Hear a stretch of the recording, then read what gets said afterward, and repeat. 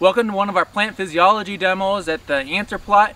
We're here to illustrate where leaf removal is important for ear development for corn. Behind me, you'll notice that I have stripped all of the leaves off the plant with the exception of just one leaf. The leaf that remains is the ear leaf of itself.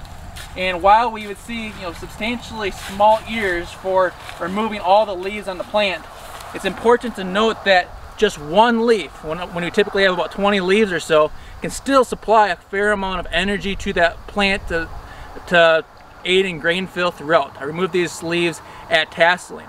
So when we're doing fungicide applications and other things, protecting the ear leaf, similar to the flag leaf on wheat or some other crops, is really important for supplying the energy to that sink or the ear throughout the growing season.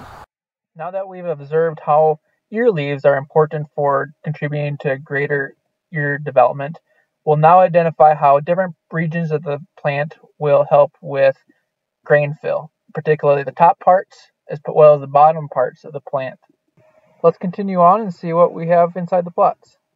Okay, now you've had the luxury of bringing you inside of the plots where we're looking at some demonstrations where different parts of the leaf canopy of corn have been removed. Here on your left, we remove the bottom leaves, versus on the right, remove the top leaves of the plant. The bottom leaves are important because they're reserves for nutrient and energy that can then thus supply energy to the ear for late season grain fill. You'll notice that several of these ears where we removed that lower source of energy have started to fall down. The shank has supplied not enough energy to support that ear upright, and we're becoming a little bit energy starved.